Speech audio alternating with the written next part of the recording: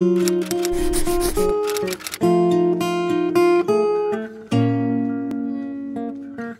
y'all, welcome back to my channel. My name is Melissa for those of you who are new, and I upload new videos 2 times a week on Sundays and on Wednesdays.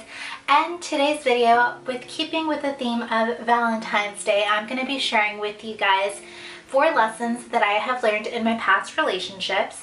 So this video is a little bit different than what I normally film for you guys. Hopefully you guys can take a little bit of what my past has taught me, and you can either implement it into something that you're currently dealing with, the current situation, or any future relationships that may come your way. Hopefully you can take one of these lessons and learn a little bit from me. So without further ado, we're gonna go ahead and get started. Relationship number 1.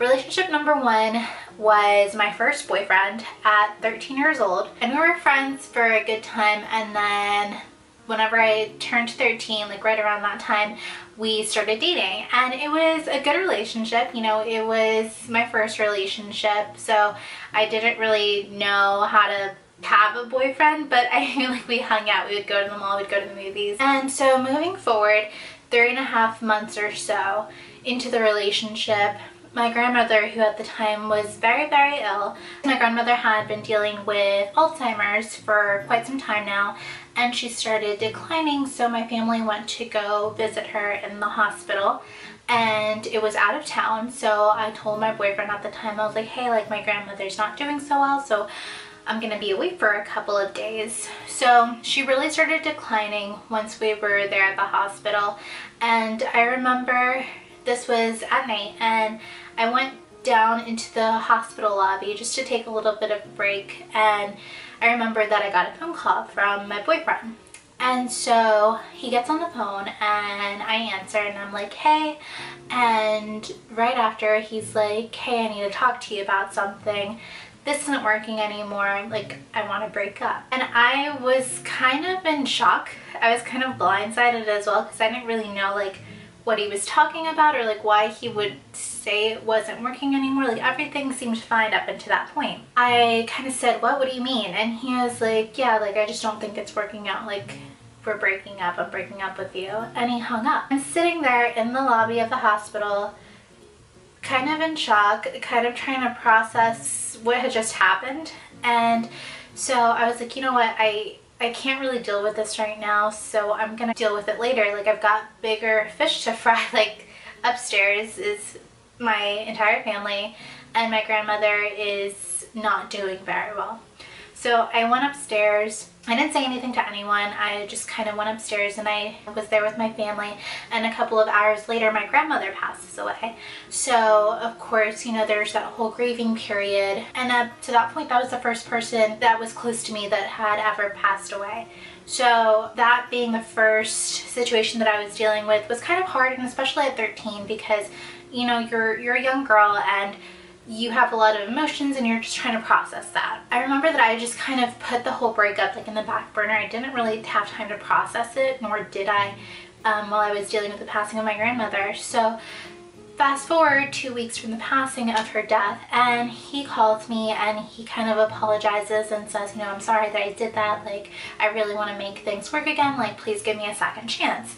So I was like, okay, like, I had mentioned before, I hadn't gotten time to process the breakup yet, so I was like, sure, like, let's try this, like, you know, it'll just go back to how things were before the breakup. So during that first week that we had gotten back together, I was getting to process what had happened a few weeks ago, and I kind of realized that I didn't want to be with him. I wasn't happy, because whenever I needed someone, he kind of bailed on me. So up until that point, I knew, like, you know, a boyfriend's supposed to be there for you, he's supposed to treat you nice, he's supposed to be supportive, and when I needed someone supported, he wasn't there. So I just realized that that wasn't something that I was looking for, so I decided to break it off. And there and then I kind of realized that the lesson that I pulled away from that first relationship was that you're stronger than you think you are. So the point that I'm trying to make is that if you're ever in a situation where you're just not sure that you can do something, or you're doubtful of something, just remember that you're stronger than you think you are, and you'll come out the other side better and stronger, and hopefully this lesson is something that you guys can take into your life, and not just in relationships but just kind of in everything. Just kind of remember that you are stronger than you think you are. You know, it's always mind over matter, and don't doubt yourself. So moving on to boyfriend number 2. Alright, so boyfriend number 2 happened 2 years later, and I was dating this guy, and this was back with MySpace. MySpace was still a thing, you guys. If you guys remember what MySpace was, leave a comment down below, because yeah, good old MySpace days, RIP.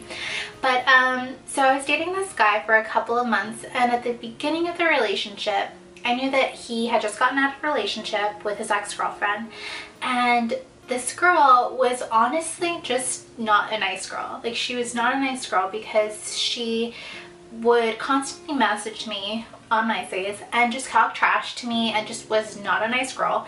And I don't deal with drama. Like, I don't do drama, so I just like ignored her, and I was like, whatever. Like, I blocked her, and I was like, I'm not dealing with you. But I knew that they were broken up, so I was like, okay, I'm not coming in between anything.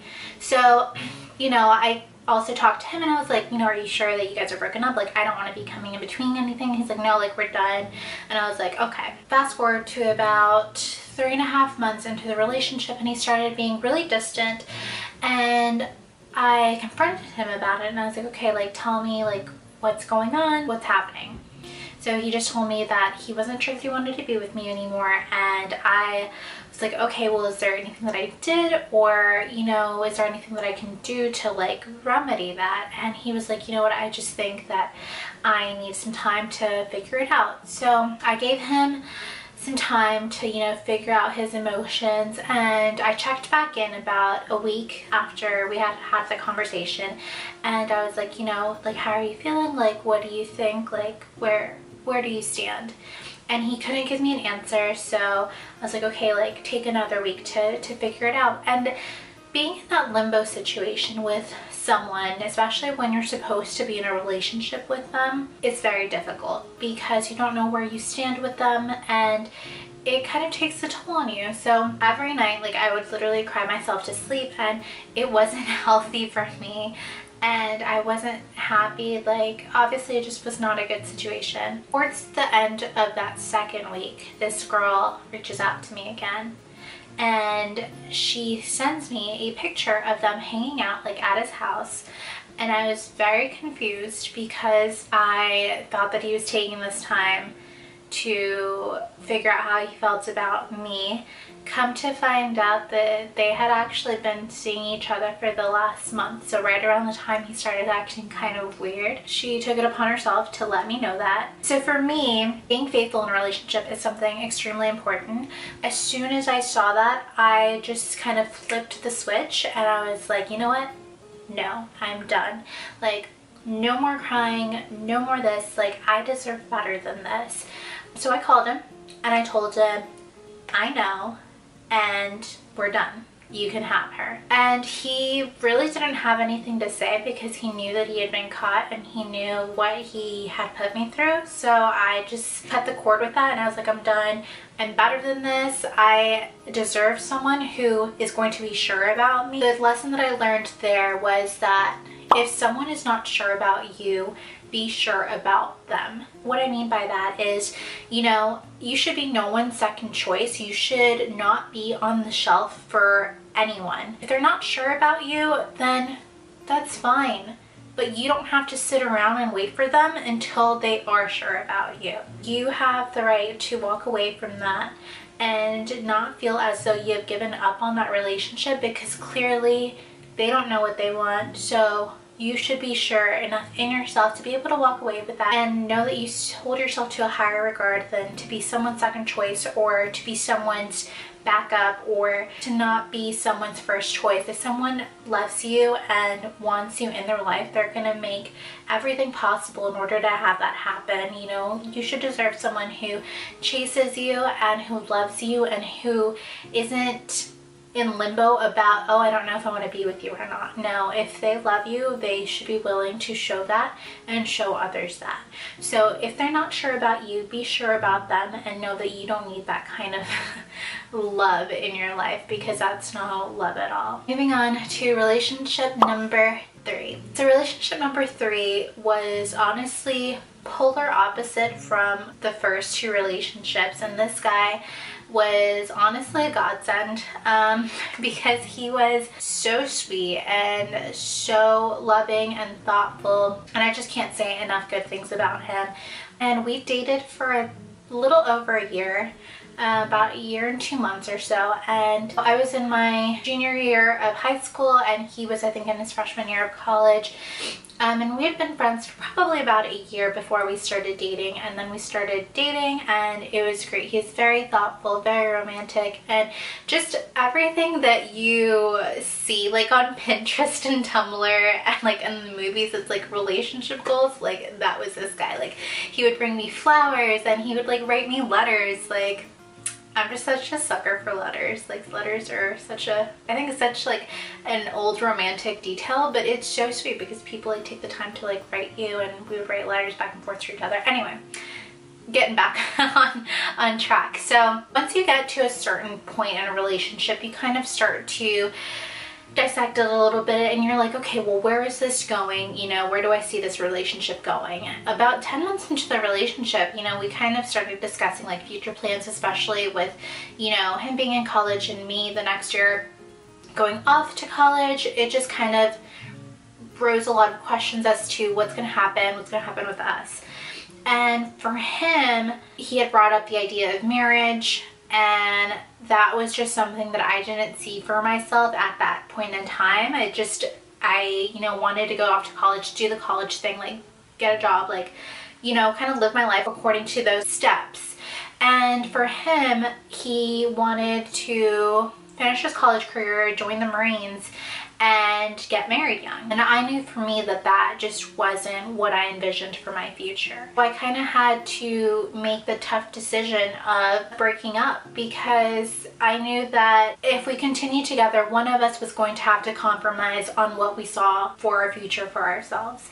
I didn't think that that was fair to either of us, because I didn't want ultimately to end up together and then potentially having resentment towards one another for having to compromise on our hopes and dreams, and kind of have to compromise what we envisioned for ourselves. So we broke up, and it was an amicable breakup. He is, like I said, a very great guy, and the lesson that I learned from that was, if you love something, set it free, and if it comes back, it's meant to be. And clearly we did love each other very much, but it just wasn't meant to be, because, you know, he went on and he lived his life, and we have a couple of friends in common, and we don't stay in touch or anything, but I know from our mutual friends that, you know, he's now happily married. He joined the Marines, so he got to live out his life, and I'm very happy with the fact that I chose to live my life and seek my future. You know, I kind of wanted to go to college. You know, I'm happily here in Philadelphia. I've gotten to travel the world, which is one thing that I really wanted to do whenever we were having these discussions. And I am so happy that,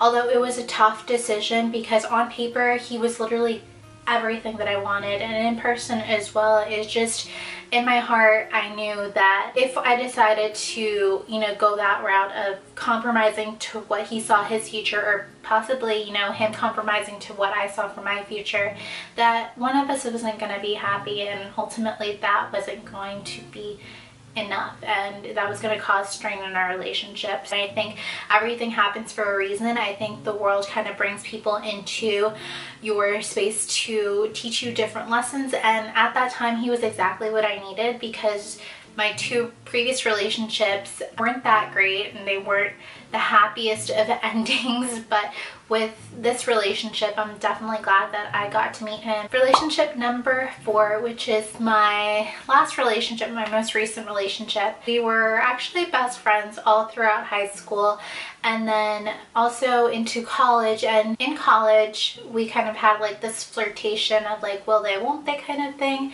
We went to 2 different colleges. He went to school in the central United States, and I went to school on the East Coast in Philly. And so we were dating in college for long distance, and the only reason that I decided to do long distance was because, you know, I obviously did love this person very much. We were best friends, so that kind of made it easier for me to trust in a relationship long distance. Like I mentioned before, being faithful in a relationship is something that's very important to me, but with him that was never a question because I knew that he was my best friend and I was his, and we would never hurt each other in that way. So that was kind of a no-brainer. With a relationship that's long distance, there definitely comes a whole different slew of challenges, and one being that you kind of have to put more effort into a long distance relationship. And I'm someone who doesn't ask a lot of the person that I'm dating, but I do have obviously standards for my boyfriend. And we dated for about 1.5 years, and this was all long distance. Of course, you know, during breaks throughout college, we would go and visit each other. I would go and visit him, or he would come and visit me, or we would just meet at home back in Houston because we both went to the same high school, so we both have our families living relatively close to each other. So we would get to see each other, and that was all great and fun. And about halfway through our relationship, the dynamics started to change a little bit. I just wasn't feeling the effort as much as I was the first half, and like I said, it's difficult whenever you're in a long distance relationship because you can't just, you know, go over and hang out with them, or like just go to the grocery store. You just kind of do mundane things, but you're still there spending quality time. Like you don't have that when you're in a long distance relationship because you don't get to see that person very often. So you do have to make a bit more of an effort to let that person know that you care and that you're thinking about them or that you love them. So towards the second half of our relationship, that kind of just started to decline, and would mention to him and be like, hey, like, you know, I need you to try a little bit more. Like, I feel like you're not putting in the effort. We would try to make things work, and then it would just kind of backslide to the same thing, and we would just kind of have these reoccurring issues. I got to the point where we were arguing a lot. We really wouldn't talk to each other much, and I was starting to resent him as a boyfriend, and I didn't want that to spill over into our friendship. And for me, I value my friendships so much. There's something that I hold very near and dear to my heart, so I knew that whenever we were hitting that mark in our relationship where I started to hold resentment towards him as a boyfriend, and it started kind of spilling over into him as my friend, I didn't want that to happen. So I knew that I kind of had to nip it in the butt, and I decided to break up with him before that started to spill over into the friendship as well. And it was very hard. It was difficult because, like I said, I care a lot about my friends, and I knew that this was a hard decision. We kind of went into this phase where we didn't talk at all. We would talk here and there, but I still wanted to be friends, and that's something that's very difficult because you're gonna have to mourn that relationship, and then, you know, you can move forward with the friendship. I'm glad that, although that was a difficult decision, I'm definitely glad that I took it and I said what I needed to say, because if I hadn't, then we might not be friends today. And we still keep in touch. Obviously, we're not as close as we used to be before we started dating, because the dynamics do change, but I'm still glad to have him in my life, and I'm glad that I get to call him my friend still. For this relationship, one thing that I learned that was very important was to set standards and to stick to them. So whenever I spoke up telling him that, hey, like, I need this, you're not meeting these needs, like, I need you to do something about that, because especially in a long distance relationship, you need to feel connected. You need to feel like that person is thinking about you. Otherwise, it's like, well, are you even really dating? You know, what's the point then? I think in any relationship, whether it's long distance or not, you definitely should have a set of standards and let that other person know, you know, like, this is what I expect out of this relationship. This is what I expect out of a boyfriend. And if they keep falling short of that, it's okay to walk away from that. Don't feel bad for having these standards. By all means, make sure that they're realistic standards, not something like crazy and out there. And, you know, you need to feel loved. You need to have that security in that relationship, and if you're not getting that, you should speak up, and hopefully, you know, you guys can work that out and come to a mutual agreement to where you both are happy within your standards. But at the same time, if you're not, you have the right to walk away from it. So those are the 4 lessons that I learned throughout my past relationships. I hope that you guys were able to take something away from this kind of sit down talk that I had with you guys. It was a little bit more personal and a little bit more in depth, and I hope you guys enjoyed this video. If you did, go ahead and give it a big thumbs up down below and hit that subscribe button and the notification bell button so you don't miss whenever videos go live. I do upload 2 times a week on Sundays and on Wednesdays, and I will see you guys in the next video. Bye guys.